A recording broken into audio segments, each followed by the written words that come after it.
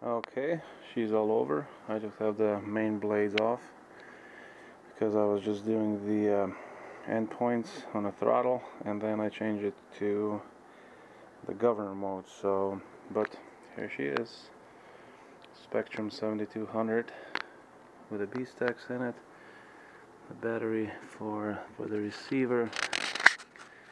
Here's the Castle Creations 160 ICE2, and the battery underneath, the Sirius connector. I put the CC pack, the capacitor pack, on the HV160. Here's the motor. Here are the 2 of the 3 cyclic servos.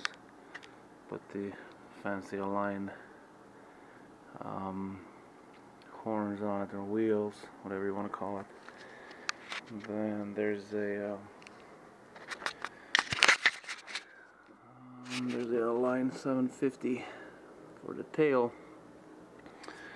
I got the wider landing gears for it too, so it's a little bit more stable. So, but here she is, pretty much all done, ready to go get a first flight on it. So here's another set of batteries that I built, I put together, so they're all ready to go.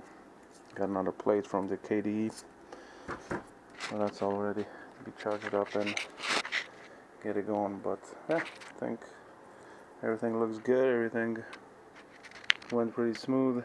So I upgraded the gears right here to the, I don't know what they call the CNC something. They're supposed to be harder and supposed to work better. I did the same thing for the as you can see, the vertical gear for the tail, and I did the exact same thing on the tail.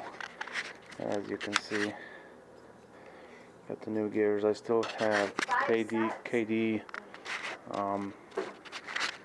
OWB on the way, so I'm going to replace that as soon as it comes in. So yeah, that's about it. Ready to get it going into the air. So alright.